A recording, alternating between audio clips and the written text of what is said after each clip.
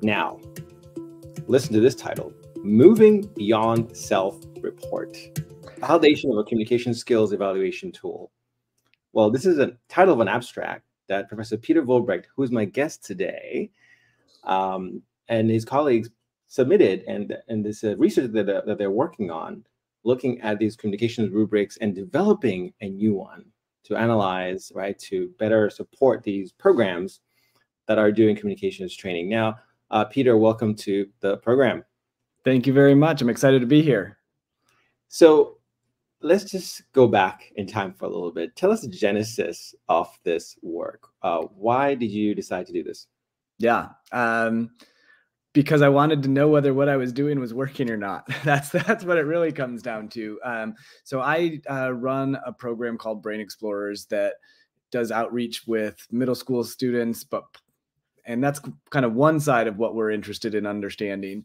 But we do it with medical students, and kind of our goal with those medical students is to improve their ability to communicate, particularly communicating science, but honestly, communication overall with their patients ultimately, right? But our goal with them in Brain Explorers is just improving communication skills and seeing whether they're getting better, whether us working with them and talking with them about different ways to do things and those sorts of things is actually improving their ability to communicate. What I realized when I was like, all right, there's got to be something out here where I can just like do this survey, do this thing, and it'll, somebody's already done this. And there's no doubt in my mind that many people have tried to evaluate communication skills, but so much of the published work is self-report, we do this intervention and then somebody tells us whether they think they're better at communicating than they were before we had our conversation, did our workshop, whatever. And the more I dug, the more I realized that there really is very little there in terms of what is actually quantifiable and whether we can actually kind of look for improvements from kind of a point A to a point B. There's a decent amount of that in medical education with kind of what are called OSCEs, where they have to communicate with usually a standardized patient, and there's some evaluation of communication skills there, but not a lot. And so the genesis for this was really to create a tool that would allow us to evaluate our own work and whether what we were doing was being successful or not. I see. So were there no existing rubrics that would allow you to do that? Tell us about that. Yeah, so there definitely are rubrics out there. There's rubrics for communication as a whole. There's rubrics out there for patient interactions in evaluating communication within a patient interaction environment. What we were looking for was something that would kind of cross all the boundaries, if possible. So we can take this same rubric and use it to evaluate our students and their ability to communicate with middle school students in a, kind of more of a classroom setting, and then take the exact same rubric into a setting where they're interacting with a standardized patient and evaluate their communication skills there and have the same evaluation rubric in place so that we can kind of a little bit more apples to apples. Clearly, the environment and everything else is different too, but a little bit more apples to apples comparison. And so there's definitely rubrics out there. We've definitely mined some of those and tried to really look at what do different areas and different fields value. And so we've kind of come up with a variety of categories that we think are important. So kind of just that general presence and ability, delivery of your content, that interaction with the audience or your patient, and kind of adapting to that particular individual. And then also kind of just, are you prepared for this event appropriately? So some of these different pieces are some of the things that we're trying to build into our rubric. Yeah. And one of the things that, and I'm sure you know this as well, evaluation is a challenge, right? In this space, it's a big challenge. And there's numerous reports where, hey, this is something that if we had the time to do properly, we would have done it, right? And so here Yeah. you are, you're actually developing a whole rubric, right? And taking that on. Yes. And we're in kind of the validation stages now for that rubric. And I do want to, shout out, there are definitely people who have done this type of thing. While I was looking through different pieces of literature and whatever, one group in particular stood out to me that did an amazing job of evaluating the actual effectiveness of their communication skills, but it required them to bring people in, have them demonstrate some form of communication. They recorded that whole thing, then they evaluated that whole thing, and then they had their intervention, and then they did that whole process over again. And it's just good luck getting people to come and do that. So a lot of props to them, but what we're trying to create is something that's a little bit more broadly accessible. Yeah, and of course, all the other bells and whistles, user-friendly, easy to integrate, and all those things. So tell us about this rubric, Peter, and what you're learning from developing it. Yeah, so I think what we're learning is, there's a lot of pieces of communication that we set out to build a science communication. And the more we looked at things, we realized that we're not actually worried about science communication at all. What we're really worried about is communication skills more broadly, that all of these same themes kept popping up. So, are you approachable? Are you engaging with your audience? Are you adapting to your audience? Are you even interacting with your audience, or are you just kind of talking at them? And so, there's a lot of these pieces, and obviously there's pieces that, again, even if you're going into a patient encounter, whether you've planned appropriately and done your homework and know what you're about, who you're about to go talk to, and what you're about to go say matters. And obviously that's clear in a classroom setting, right? But even with a patient encounter, being prepared appropriately is important too. And it shows when you're not. And so we kept kind of coming across these same things. We thought we were going to be much more interested in like the science content piece and all of these. And what I think the content part is one line of this rubric. Like, is the content accurate to the best of your knowledge is where we ended up. Because a lot of times if you're evaluating communication, it's about something that you don't even know that much about. And so we want people to be able to evaluate the communication skills of this individual without having to be a content expert. And so I think that's kind of where we ended up. And one of the things is it is a very subjective, communication skills is subjective, right? There's a lot of subjectivity. Did this person connect with you compared to did they connect with me? They may have with you, and I might have been like, this is the worst talk I've ever gone to in my life. So hopefully that's not quite that big of a dichotomy. But I think what we tried to do with this rubric is really take out a lot of the subjectivity and just say, did they do this? Did they do this? Did they do this? If so, they get like a point. It's yes or no questions. And then from those yes or no questions, it gets like a score for, okay, for demeanor and presence, there's 6 different things that did they do them or not? And if you got 6 out of 6, you're doing an amazing job. We have nothing to tell you. If you got 2 out of 6, we got a lot of things we can work on. And it gives us just kind of a more numerical value for how well am I doing? And it allows us to take hopefully some of the guesswork and subjectivity out of the evaluation. Yeah, because as you mentioned, there's a lot of subjectivity that's in this, right? I mean, there is value in the self-reports too. I think. Oh, for sure. We should replace the self-reports. You're saying this is an add-on, right? Is that right? Absolutely. And what we plan to do with this is actually kind of do a 360 evaluation with our students. And so particularly in our outreach stuff, but I think hopefully we'll be able to take this into other arenas as well, is, I'll be in that middle school classroom. The teacher of that middle school classroom will also be there, and our medical student will be there who's actually delivering the lesson. All 3 of us will fill out this rubric and really see kind of, do we all agree is one really big one, right? And if 2 of us agree and 1 of us doesn't, where's that disconnect, which I think will provide a lot of value as well. But as you and I have talked about in the past, confidence is definitely an important part of communication skills. And so that self-reported, I'm better at communicating is certainly valuable. I don't want to say that there's no value to it. We were just trying to look to move beyond that and see if there was a way to really see and demonstrate improvements in communication. Yeah. And so how are you validating this rubric?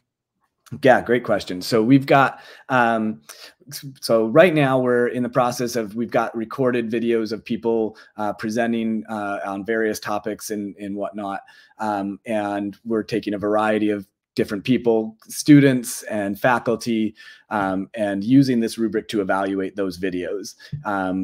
Once we've done that, we'll come back together. We'll kind of have a conversation like, okay, you gave them a 6 out of 6. I gave them a 4 out of 6. Like, where's the disconnect?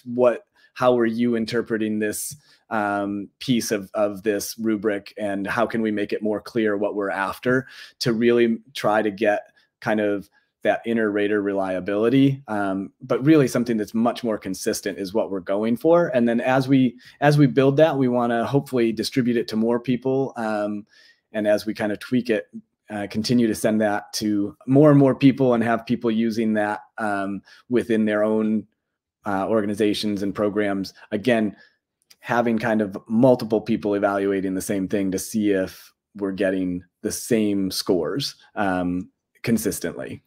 And is that the kind of the plan to have this sort of integrated into different other scenarios, right? And one question I keep thinking about, so there's 2-part there, the broader plans. The second, also thinking through when communication is done in different languages, right? Where I wonder how are you thinking about that? That's a great question, and quite honestly, haven't thought about it a lot yet. And I think as you're saying that, I think another important piece of this is cultural, right? And again, in different cultures, communication, especially kind of that demeanor, presence, delivery, those pieces might be very different. In different cultures, somebody who's bubbly and enthusiastic, like I sometimes am, might be perceived really well, and in other cultures or even different scenarios may be perceived as childish or kind of goofy, right? And so I think that's an important thing to consider, and quite honestly, we haven't gotten to that point, but I think it will be something to continue to think about, especially as we look at some of those demeanor and presence. What I consider to be approachable and friendly, but yet still professional, may be very different than what you consider to be that. So I think that'll be something interesting that as we continue to validate the survey, hopefully we'll be able to tease out as we spread and send this around to more people. Yeah. So what's your timeline? I'm sure there are some folk here, program directors, maybe running some similar programs, thinking, hey, I want to give this a test run. Tell us about your timeline. Yeah. So our hope is to have a reasonably validated instrument in place by hopefully June, and that's when we'll be presenting this at the IAMSE conference, International Association of Medical Science Educators, in Minneapolis. And so we'll be presenting what we have at that point. I think we'll probably be looking at a couple more months till we're really comfortable with whether or not this is a valid and that we've tested it in enough different scenarios and environments. But if people are interested in using it and seeing how it works, I hope that they would be happy to reach out to me. There's not a lot of Peter Vollbrechts. There's like, I think one other one that comes up pretty regularly on Google, but maybe I'm overcoming them. I don't know. But if people want to reach out, I would be excited to share it with people and just have them try it and see whether it's effective for them in the scenarios that they're wanting to use it.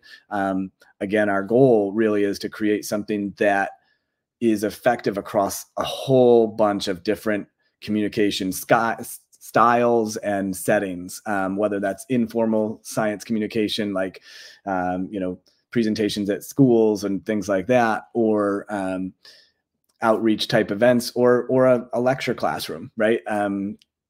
We'd love to see it being used in all of those settings to try and help people improve their communication skills. Yeah, and what do you tell those others who have developed other rubrics as they're seeing you trying to develop a new one? What do you want to tell them? Thank you. Thank you for your rubrics. and for what you've put together. I'm not sure.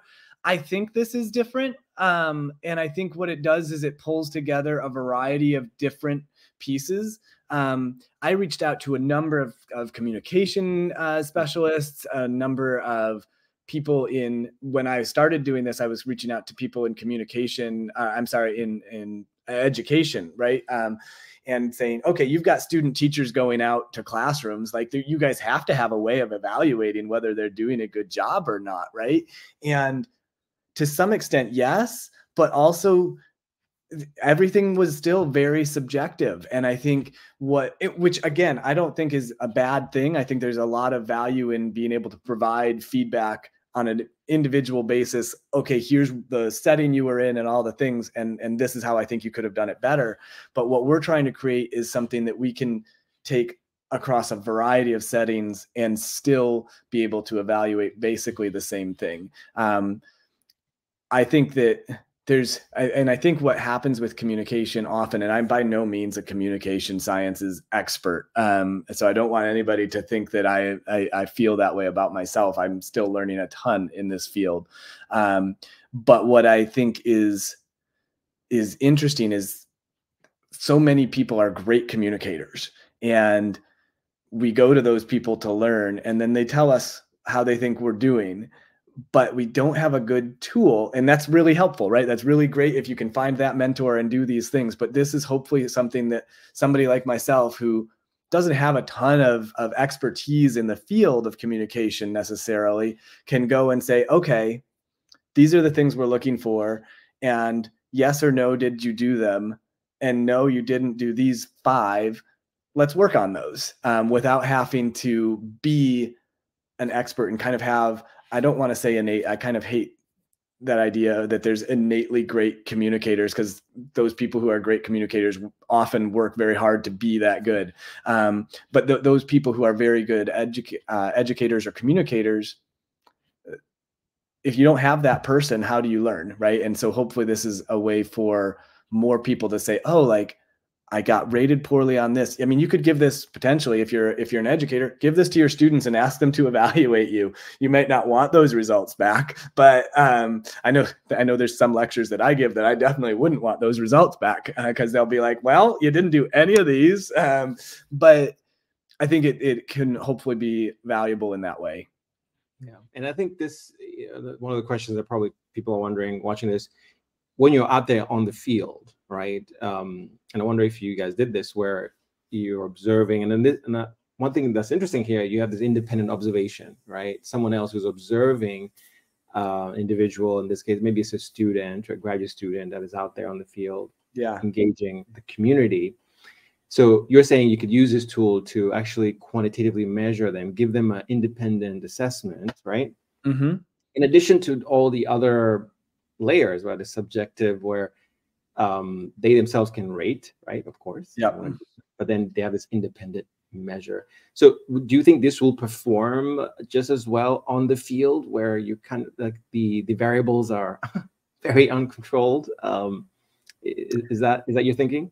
That's our goal. And so we built it, the kind of the first iteration was like a classroom setting. And then we were like, wait, we want them to be able to, like, what's our actual goal with these students is not for them to be great classroom educators. That'd be wonderful. But like, our goal is actually, we're working with med students for them to be great patient educators and patient communicators. That setting is very unscripted, right? And so you don't get to say, this is the direction we're going. You get to start the conversation usually, and then it's a back and forth and a very bi-directional communication. And so we tried to adjust this rubric to really start to build in the ability to assess that. And so we've got and I think that's really important, even in a classroom setting. And that's a personal preference, right? In communication, I know there's some people who still would love to lecture, but I think most educators are moving towards this, like, okay, this has kind of got to be a mutual and bi-directional process. But we've got that built into, it's like the delivery. And so utilizes, one of the things on our delivery area is utilizing consistent interactions with that audience in a bi-directional process. So it's not just me talking at you, but also receiving information from you that'll allow me to adjust and adapt to where we need this conversation to go. And I think that's, again, the way we've got it stated, I hope we'll see over the validation process, but I hope that applies both to a classroom setting and to patient encounters, where we can say, okay, they're doing that or not. Yeah. So yeah, I think we're in the earliest days here. So I'm so thankful that you had the courage to come by and talk about this as you're developing it, right? And I know you're presenting soon and getting more feedback and input, as Pete mentioned earlier. I think if you're watching this and you want to get in touch with him, do get in touch. We'll put the link below there to his profile. But yeah, please, we hope to have you back and tell us more about what you're learning in validating this tool and the feedback that you're getting.